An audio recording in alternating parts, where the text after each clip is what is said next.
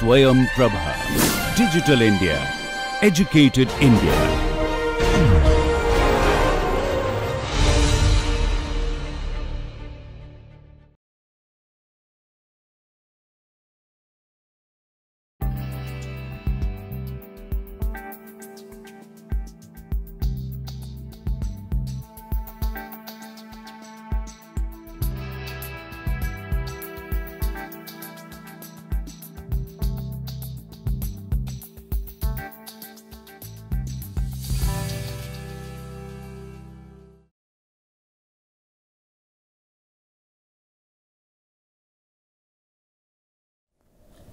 Staying on with the social shaping of technology, we are trying to locate, or historically STS scholars have been trying to locate technology as a byproduct of social, economic, cultural and political formation. Okay. Till now what we have discussed technology, political construal of technological systems, do artifacts of politics, in the form of the construction of New York Bridge. That is how we also gave the examples from India, that the way public roads are designed in India, they have become anti-pedestrian today. We have also discussed Leighton Jr.'s technology as knowledge. We also have discussed how Thomas Alva Edison invented electric light, electric bulb, okay, in a certain social and economic and political context, cultural context. Okay. Now, through the works of Donald MacKenzie and Judy Wajcman, reflections on technological determinism as well as social determinism. Whether technology is neutral or not, or social changes are always determined by the development of technology or not, we are going to see. Okay. Let us start with technological determinism as a theory of society, and then we will also see whether technological determinism as a theory of technology. We will also see, does science shape technology? By providing different examples, we will try to locate the evolution of technology, okay, in the context of social history of technology. By taking the cue from social history of technological systems. We all know that technology is a vitally important aspect of the human condition. Technologies feed, clothe and provide shelter for all of us. They transport, entertain and heal us. They provide the basis of wealth and of leisure. They also pollute and kill. If you look at the way technologies have been used to increase agricultural production, technologies have been used to make our garments possible, technologies have been used to which provide shelter for us, technologies help us in transport and communication, in entertainment, in providing medicines. Technologies also provide us with the basis of wealth and also of leisure or entertainment, but at the same time technologies also are responsible for the kind of pollution, the kind of adverse effects that we have. Okay. If you slightly recall the earlier lectures that we discussed in the context of Langdon Winner's article on Do Artifacts of Politics, that we are not going to judge technology in terms of efficiency, productivity or positive and negative environmental side effects, but we are going to examine technology in the context of the ways a specific technology embodies power and authority. The question of liberty, the question of justice, the question of equality, they assume greater significance when we look at the political, social, economic, cultural construal of technological formation. For good or ill, technologies are often woven inextricably into the fabric of our lives from birth to death, at home, in school, in paid work and so on. Rich or poor, employed or non-employed, woman or man, north or south, all of our lives are intertwined with technologies, from simple tools to large technical systems. And when such intertwining is discussed in newspapers or other mass media, the dominant account of it can be summed up as technological determinism. We have already discussed what is technological determinism. I mean, social, political, economic changes can be attributed to the changes in technologies. Then technology changes our social formation, economic formation, political formation, cultural formation, ideological formation. Okay? Technologies, I mean, this is technological determinism. Technologies change either because of scientific advance or following a logic of their own, and they can have, and then they have the effects on society. Then if I say that technologies develop on their own, it has an internal logic of development of its own, then it is an internalist account of the development of technology. That is what we have discussed in the initial lectures. But how it may be conceived of being influenced by external factors will be discussed in the lectures to follow. We have started the discussion, in fact. I mean, technology as a product of our social formation. Okay? Okay.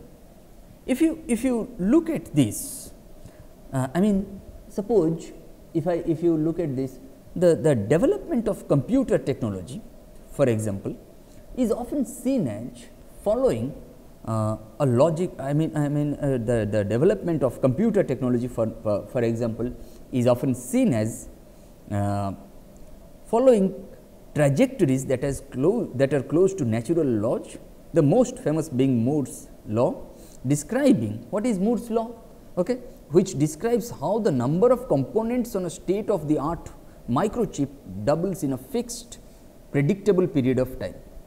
Originally a year, now people think that no, it is, we conceptualize it in a period of 18 months, 1.5 years. This key technical underpinning of modernity fuels an information and communication technology revolution that numerous experts tell, or numerous pundits tell, is changing and will change the way we live. Okay? This is important. I mean, when we look at this,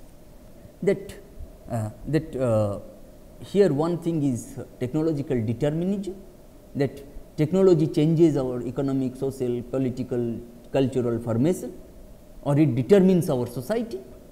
And one more thing, we are also talking about modernity. Okay? Modernity as a part of, what are the constituent, what may be the constituents of modernity? Holism or totality, reflexivity, rationality and social movements. We have already discussed this. Okay?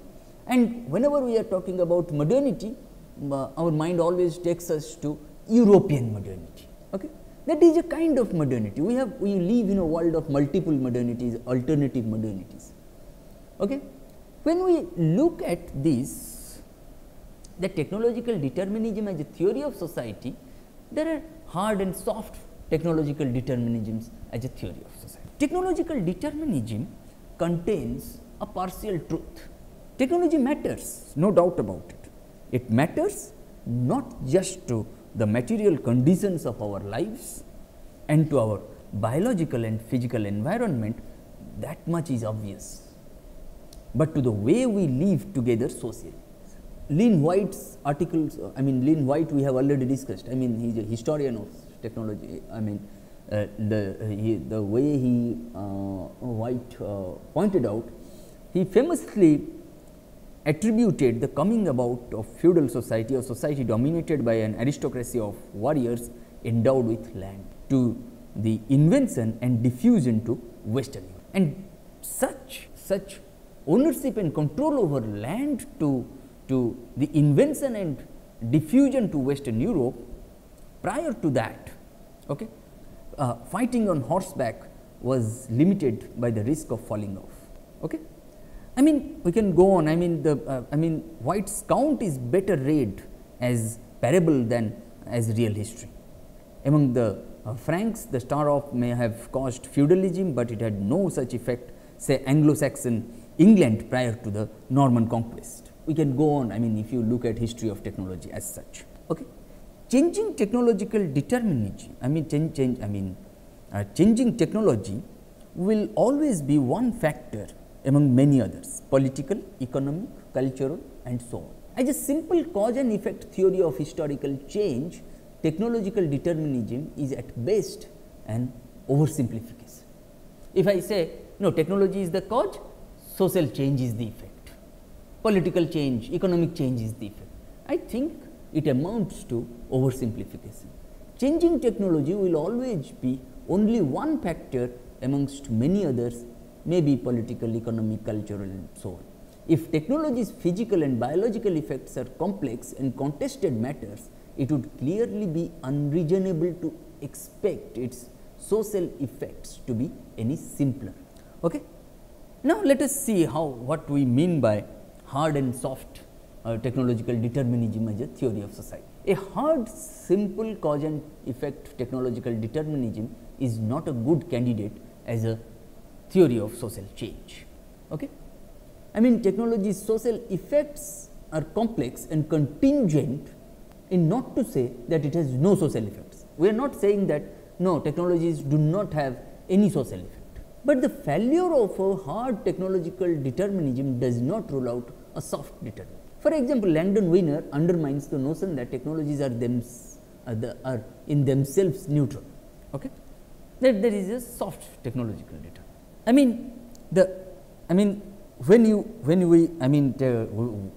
Langdon Winner, if you look at that, okay, Langdon Winner, his reflections are one of the most thoughtful attempts to undermine the notion that technologies are in themselves neutral, that all that matters is the way societies choose to use them. Technologies, the way Winner argues that technologies can be inherently political, we have already discussed this. This is so, Winner says, in two senses, we have already discussed. First, technologies can be designed consciously or unconsciously to open certain social options and close others. Thus, Winner claims, New York builder Robert Moses designed road systems to facilitate the travel of certain types of people and to hinder that of others. Against New York Bridge was constructed by keeping the non-entry of the blacks and the poor. It reflects a deep-rooted racial prejudice and class bias on the part of the designer himself, Robert Moses himself. And secondly, Winner argues that not only can particular design features of technologies be political, but some technologies in their entirety are political. Even if it is mistaken to see technologies as requiring particular patterns of social relations to go along with them, some technologies are in given social circumstances more compatible with some social relations than with others. Hence, Winner argues that on the basis of energy supply around nuclear technology that requires plutonium may enhance pressure for stronger state surveillance to prevent its theft and thus erode traditional civil liberties. Okay? That is why whenever we try to examine technology, we should not try to examine technology only in terms of efficiency and productivity and positive and negative environmental side effects, but the way a specific technology embodies power and authority, and within that the way power and authority are deeply embedded in the development of a technology or technological system, we must look at the way civil liberties are sabotaged. Okay? This particular claim may be wrong. Okay? Natural uranium shows no sign of running out as it appeared it might when Winner wrote this article, and the relatively modest recycling of spent fuel has to date led to no restrictions on civil liberties, but the general form of the argument demands attention. In adopting a technology, we may be opting for far more economically, politically, even culturally as well as technically than appears at first sight, because hard technological determinism is an oversimplified theory of technological change, and as a consequence of which social change, discovering in advance what the more might be is very difficult, and predictions are in consequence often off beam, but the difficulty of the task is not reason for avoiding it. I mean, it's challenging whether to go ahead with such kind of notion or whether to challenge. Even if the challenge is a difficult exercise, we must not avoid challenging it. We must not avoid making an exercise of it. When we have then what we have discussed, I mean, technological determinism as a theory of society, and then hard and soft technological determinism as a theory of society, and now technological determinism as a theory of technology. That is why you will find even today at least some part of, I mean, some engineers, scientists, even social scientists, I do not know, I mean if you look at that, you will find that they think that no, technology develops on its own. And the view, I mean, as a theory of society, technological determinism is asking a good question, albeit often providing an oversimplified answer. Where we part company with it more decisively is in its aspect as a theory of technology, in its typical assumption that that technological change is an independent factor impacting on society from outside of society, so to speak.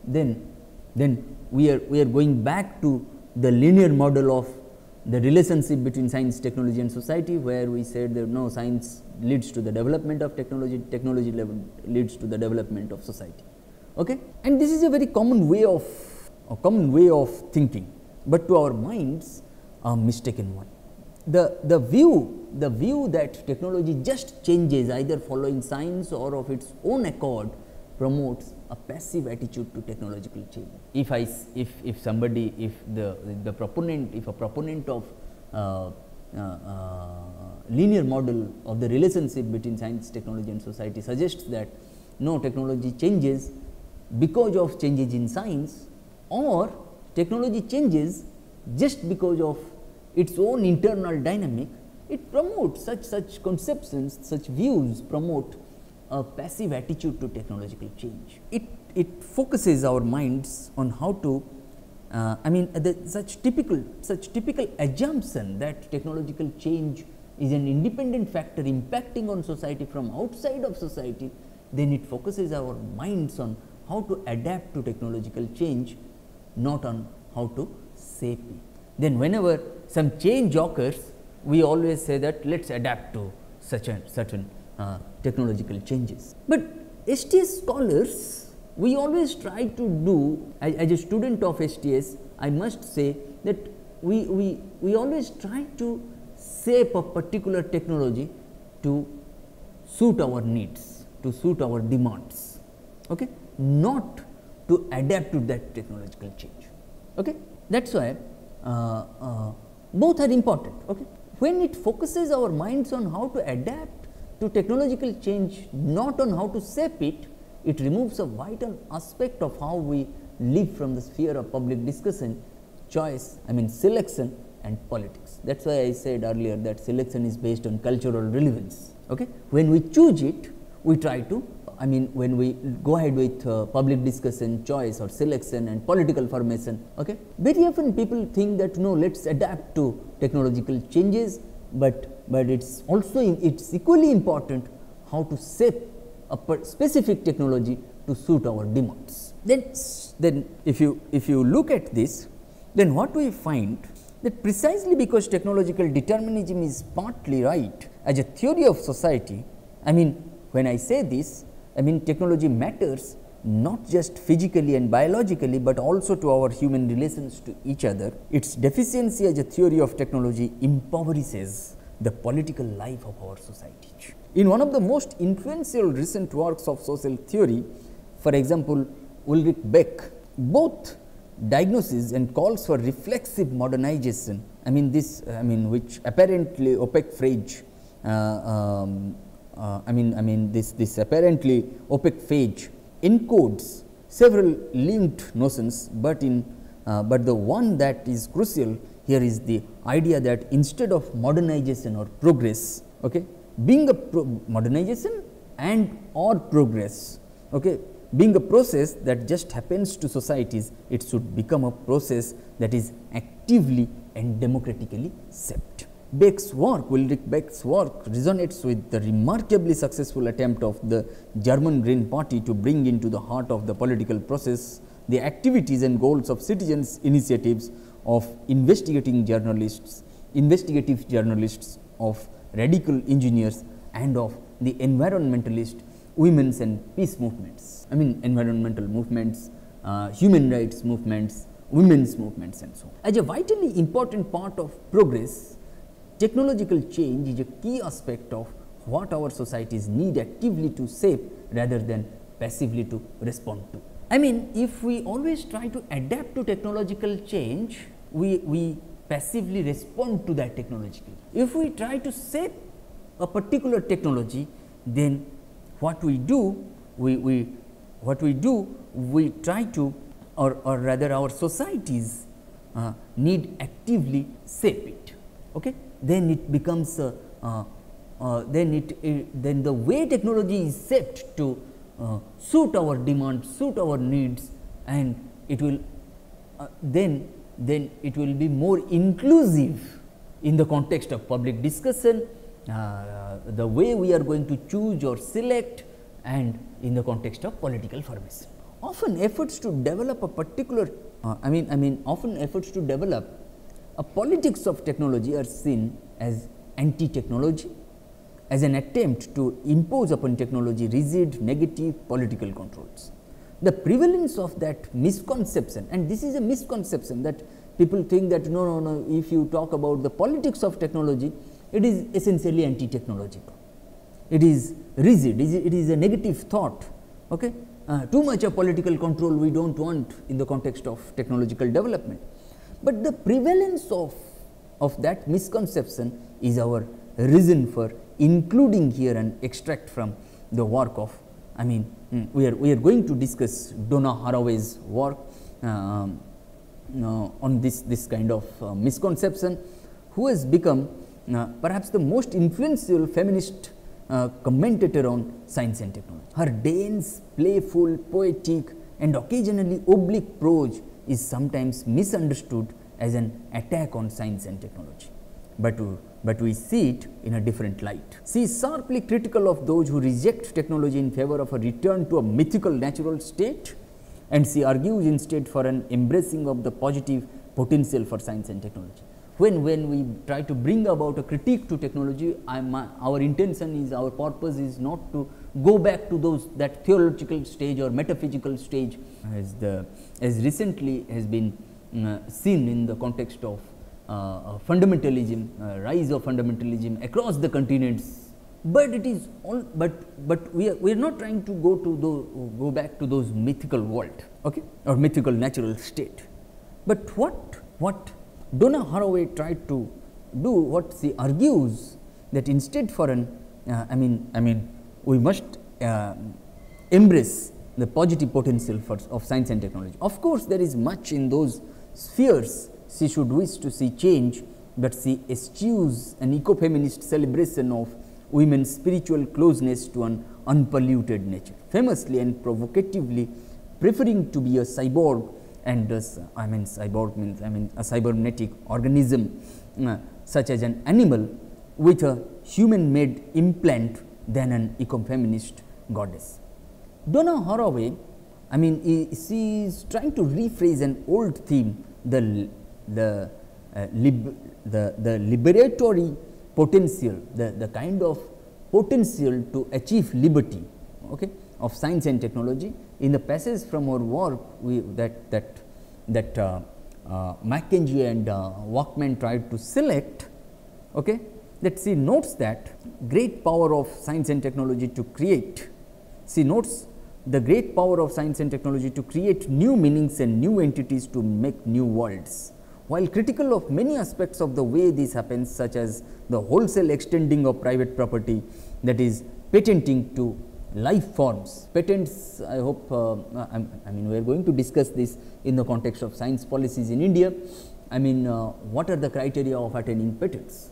One, novelty; second, non-obviousness; third, utility, I mean industrial utility. That is how we try to make a shift from invention to innovation. That is what we have already discussed in the context of Edwin Layton Jr.'s article. Okay?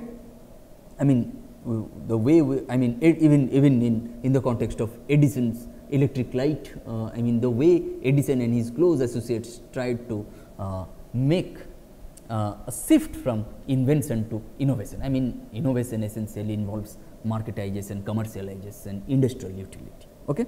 I mean Donna Haraway, while critical of many aspects of the way that this happens, such as the wholesale extending of private property, that is patenting to life forms, I mean in the context of agriculture, in the context of medicine and so on, she warns that any purist rejection of the unnatural hybrid entities produced by biotechnology, admitting at one point her frank pleasure at the introduction into tomatoes of a gene from flounders which live in cold seas that enables the tomato to produce a protein that slows freezing. She revels in the very difficulty of predicting what technology's effects will be. The lively, unfixed and unfixing practices of science and technology produces surprises which just might be good ones. That is what she tried to reflect on. Okay. Now, what we have discussed till now? We have discussed till now technological determinism as a theory of society, hard and soft technological determinism as a theory of society, and technological determinism as a theory of technology. Okay. I mean technology leads to, technology changes just because of either changes in science or technology changes because of an internal dynamic. Okay. I mean how? Then if we say that technology changes because of changes in science, then let us see, does science shape technology? Clearly, any efficacious politics of technology, any systematic attempt to ensure that the surprises are indeed good ones needs an understanding of technological change.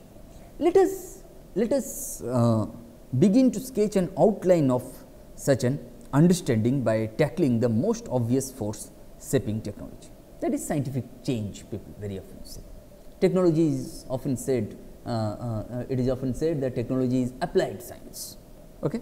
Scientists discover facts about reality, and technologists apply these facts to produce useful things. Okay? This is a standard notion about the relationship between science and technology. I mean scientists discover facts about reality and technologists apply these facts to produce useful things.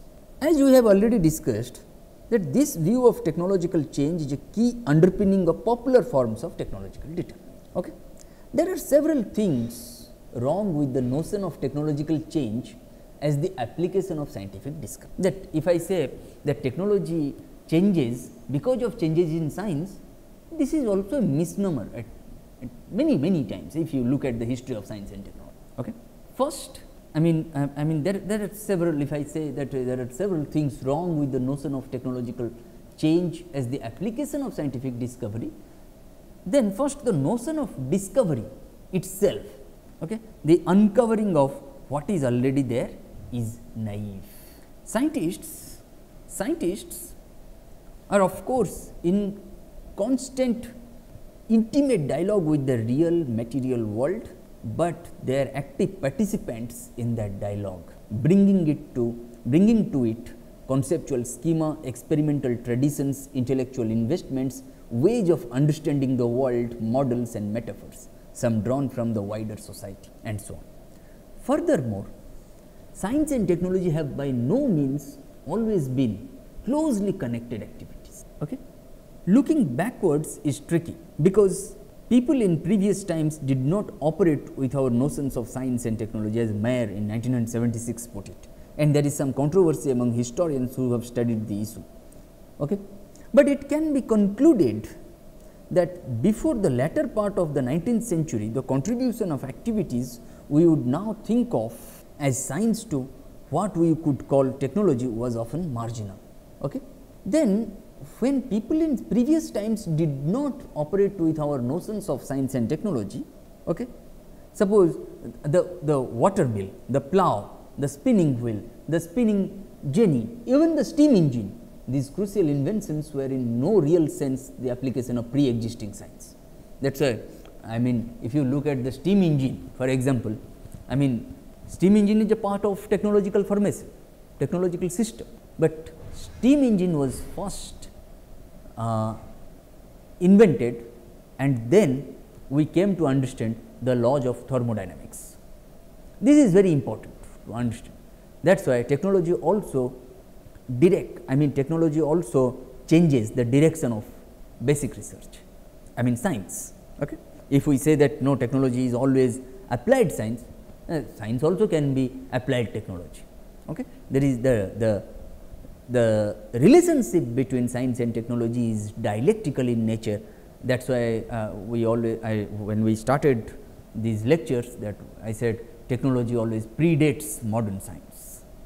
Okay. Okay. That is a political economy approach, that is a historical sociological perspective, that is a philosophical anthropological perspective on the relationship between science and technology. Okay. That is a materialist view about science and okay. People very often say that no, science is prior, but the history of science and technology suggests that no, technology always predates modern science. Okay. That is why when we say laws of thermodynamics never led us to the invention of steam engine, rather the invention of steam engine led us to our understanding of the laws of thermodynamics. Okay. That is why the relationship between science and technology is dialectical in nature. Such hierarchical relationship, the hierarchical relationship, linear relationship between science and technology is not sustainable today.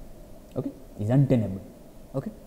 Then I mean if you look at these things, for example, steam engine, such crucial invention was in no real sense the application of pre-existing science. I mean, rhetoric about the contribution of science to technology there was in plenty, but the rhetoric often bore little relation to the modest reality of that contribution and needs to be interpreted differently. If you look at Stephen Shapin's works, you will find out, I mean, internalism, externalism debate within history of science. Okay. It is important, science and technology. Where science and technology are connected, as they increasingly have been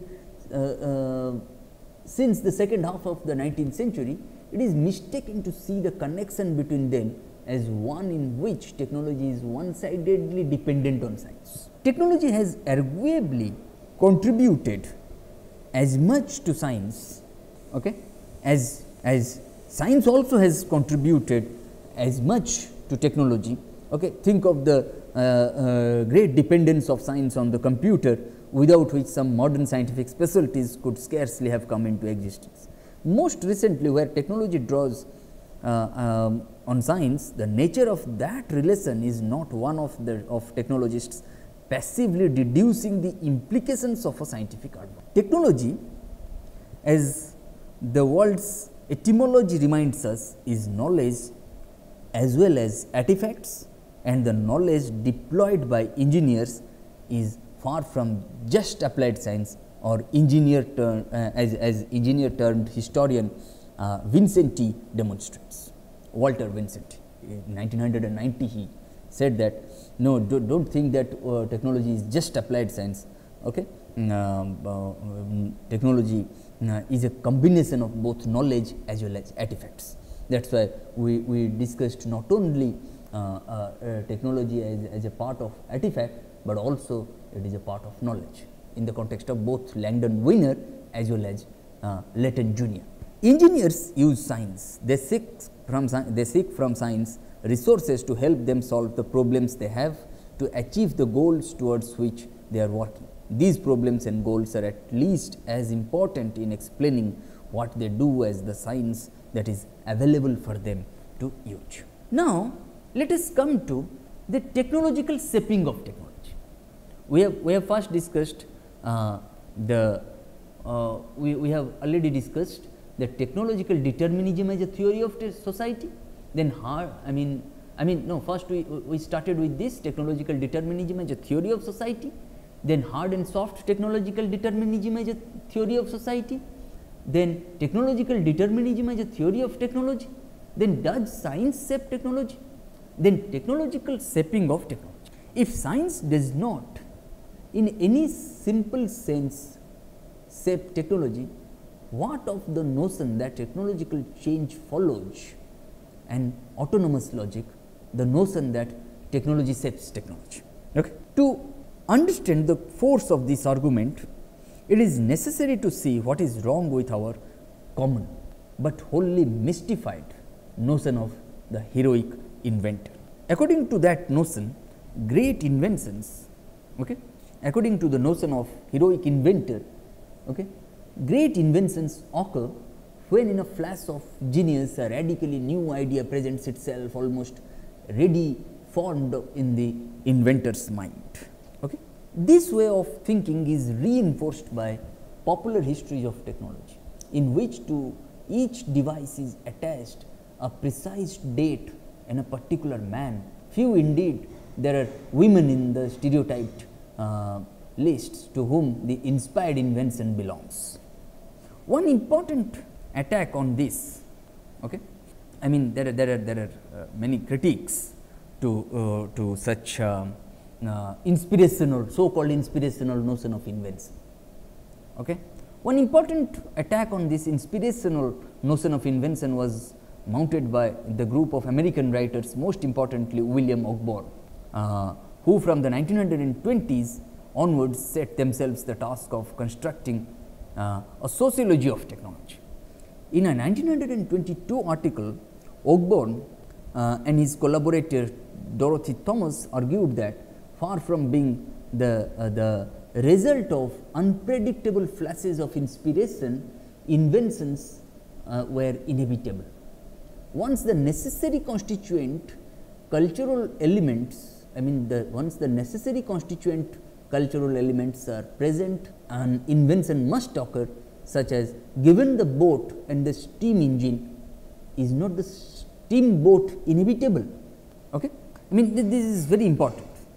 Even we can go on. They regard. Ogborn and Dorothy Thomas. They regarded it as a crucial evidence for the inevitability of invention, that a great many inventions were in fact made independently by more than one person. That is why we looked at Edison and his close associates, Edison, Nusselt, Ziesel and so on. Not the least of the difficulties of this position is that apparent inventions of the same thing turn out on closer inspection to be of importantly different things. A solidly based critique of the inspirational notion of invention can, however, be constructed directly, drawing on the work of writers such as Ogborn's contemporary Usher, his colleague Gilfillan, and more recently historians of technology like Thomas P. Hughes. Hughes' work is of particular relevance because much of it focuses on classic inventor, great inventor figures such as Thomas Edison, credited with the invention of among other things the gramophone and the electric light bulb, and Elmer Sperry, famed for his work on the gyrocompass and the marine and aircraft automatic pilot. Hughes has no interest in disparaging the achievements of those he writes about. Indeed, he has the greatest respect for them, but his work demonstrates that invention is not a matter of an invention is not a matter of sudden flash of inspiration, okay, from which a new device emerges ready-made. Largely it is a matter of the minute and painstaking modification of existing technology, namely addition and electricity. That is why Edison once said, no, it is 99% in what is an invention. Invention involves 99% perspiration and 1% inspiration. Okay. This is important. I mean, when an invention occurs, it occurs in a particular, in a specific social context. Okay. Largely, it is a matter of the minute and painstaking modification of existing technology. It is a creative and imaginative process, but the imagination lies above all in seeing ways in which existing devices can be improved and in extending the scope of techniques successful in one area into new areas. Okay. Then a vitally important type of technical change altogether escapes our conventional notion of invention. Technical change is often a perpetual accretion of little details, probably having neither beginning, completion nor definable limits, a process Gilfan saw at work in the gradual evolution of the ship. I mean, this process is normally anonymous, certainly not heroic inventor figures and often skilled craft workers without formal technical or scientific training. It is probably best seen as a process of collective learning rather than individual innovation. That is why whenever we talk about science, science should not be individualized, or that is why we always try to bring about a critique to patents that no, science is a collective endeavor. That is why science must be kept at the public domain. Okay. Learning by doing in making things, and what Rosenberg calls learning by using, feedback from experience of use into both the design and way of operating things are both of extreme practical importance. Small changes, little changes may add up to eventually considerable changes in design, productivity and effectiveness. New technology typically emerges not from flashes of disembodied inspiration, but from existing technology by a process of gradual change to and new combinations of that existing technology. Even what we might with some justification want to call revolutions in technology often turn out to have been long in the making. Constant's important study, Constant, how he wrote of the change in aircraft propulsion from the propeller to the jet shows this clearly. Revolutionary as it was in the context of aircraft propulsion, the turbojet built upon a long tradition of work on water and gas turbines. Existing technology is an important precondition of new technology. Okay? That is why whenever we talk about new technology, new technology is we just cannot say that it is a priori in nature. What is a priori? A priori means prior to experience, prior to empiricism. That is what we have discussed in the context of methods of science. Okay? That if we say that something is prior to experience, okay, that new technology is not like that. Okay? New technology is an important precondition. Rather new technology is conditioned by an existing technology. That is why existing technology is an important precondition of new technology. Existing technology provides the basis of devices and techniques to be modified and is a rich set of intellectual resources available for imaginative use in new settings. But is it the only force shaping new technology? No, it cannot be. We would say that it is not, and would argue that this can be seen by examining the two most plausible attempts to claim that existing technology is more than just a precondition of new technology, but is an active shaping force in its development. These attempts focus around the ideas of technological paradigm and technological system. The idea of technological paradigm is an important extension of Kuhnian idea of scientific paradigm. Okay? if you slightly recall Kuhnian paradigmatic shifts in the context of scientific revolutions, okay, we are trying to extend Kuhnian model of paradigmatic shifts, okay, in the context of scientific revolutions to technological paradigm. Okay. In Kuhn's work, paradigm has two main meanings, which are interrelated but distinguishable. In the more basic sense, the paradigm is an exemplar, a particular scientific problem solution that is accepted as successful and which becomes the basis for future work. Thus, Newton's explanation of the refraction of light in terms of forces acting on the particles he believed light to consist in formed a paradigm for much subsequent work in optics. Researchers sought to produce similar explanations for other optical phenomena. The paradigm in this first sense of exemplar plays a crucial part in the paradigm in the second, more famous, wider sense of the entire constellation of beliefs, values, techniques and so on shared by the members of a given scientific community. The discussion on paradigms in technology, Kuhn discussed scientific paradigms within science. Okay, now we are trying to extend that to capture technological paradigms within technology. The discussion on paradigms in technology has been less profound than it might have been because it has tended to focus on the second meaning of paradigm. What was that second meaning? Entire constellation of beliefs, values, techniques and so on shared by the members of a given scientific community. Okay? That is why Kuhn also mentioned consensus by scientific community. Okay? Then if I say the discussion on paradigms in technology has been less profound than it might have been because it has tended to focus on the second meaning of the paradigm.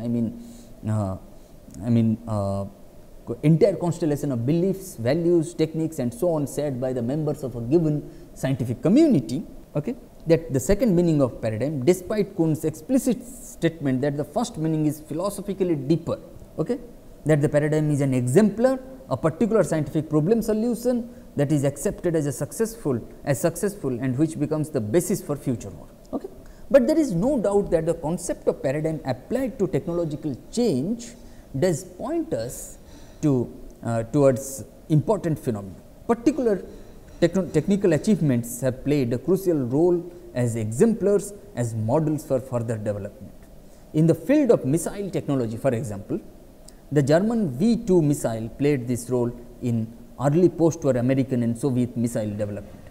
Because technological knowledge cannot always be reduced to a set of verbal rules, the presence of a concrete exemplar is a vital resource for thought. The Americans possessed actual German built V-2s as well as most of the design team, though Soviets painstakingly constructed with help from some of the designers replicas of the original missile. I am just quoting from Ordway and Short in 1979. To a significant extent, the V-2 formed the model from which further ballistic missiles were derived by conscious modification. If we find technologists operating with a paradigm, taking one technical achievement and modeling future work on that achievement, it becomes tempting to treat this as somehow self-explaining and discuss it in terms of mechanical analogies such as following a technical trajectory. This is what Giovanni Dossi pointed out in 1982. But to do this would be to miss perhaps the most fundamental point of Kuhn's concept of paradigm. What was that? Now, the paradigm is not a rule that can be followed mechanically, but a resource to be used. It is not a methodological canon which can be followed mechanically, but it is a resource to be used, to be utilized. There will always be more than one way of using a resource, of developing the paradigm. Indeed, groups of technologists in different circumstances often develop the same paradigm differently. American and Soviet missile designers, for example, developed significantly different missiles despite their shared use of the V-2 as a departure point. Where this does not happen, where there is congruity in the development and extension of a paradigm, this stands equally in need of some kind of explanation. Just how much can be hidden by considering the further development of a paradigm as simply a technological trajectory following an internal logic emerges from another study by Hughes in 1969. Here, the trajectory being considered is that of successive processes for synthesizing chemicals by hydrogenation, combination with hydrogen at high temperatures and pressures over catalysts. Hughes examines the trajectory of this work in the German chemical firm IG Farben and its predecessors. Beginning with the paradigm instance of the Haber-Bosch process for the synthesis of ammonium, the company moved on to the synthesis of wood alcohol and finally of gasoline from coal. A natural trajectory indeed, but one that outside the firm, including most consequentially the German states of the German states' need for wartime independence from external sources of raw materials. In America, the chemical giant DuPont adopted synthetic processes for the production of ammonia and wood alcohol, but did not in that very different environment find the step to the synthesis of gasoline natural. In Germany, moving to gasoline synthesis involved greater and greater links between Farben and the Nazi state, links which eventually led 23 executives of Farben to the dock in the Nuremberg war crime tribunals. Okay. If you look at the Second World War situation, you will find the idea of technological system has been used in the history of technology more widely than that of technological paradigm, and thus the characteristics of explanations framed in its terms are more evident. Now, let us follow its uses by Thomas P. Hughes, who makes it in many ways the central theme of his studies of technology. Typically and increasingly, technologies come not in the form of separate isolated devices, but as part of a whole, as part of a system. An automatic washing machine can work only if integrated into the systems of electricity supply, water supply and drainage. A missile, to take another example, is itself an ordered system of counterparts, warhead, guidance, control, propulsion, and also part of a wider system of launch equipment and command and control networks. The need for a part to integrate into the whole imposes major constraints on how that part should be designed. That is what we have discussed in the context of Edison and his electric light, in the invention of electric. The integration of technologies into systems gives rise to a particular pattern of innovation, okay? And focusing of innovation on perceived reverse salience is a phenomenon of great generality. Okay? What this is an important, while this is an important way in which technology or technological system shapes technology, does it imply that only technology shapes technology? Okay? Hughes' answer is no, and the reason for that answer is of considerable importance. A technological system like an electric light and power network is never merely technical. Its real world functioning has technical, economic, organizational, political and even cultural aspects. Of these aspects, the most important one is economic, and perhaps for this reason what Donald MacKenzie and Judy Wajcman suggest, that no, the economic shaping of technology, the economic shaping is social shaping. In the lectures to follow, we are going to discuss. Okay, thank you.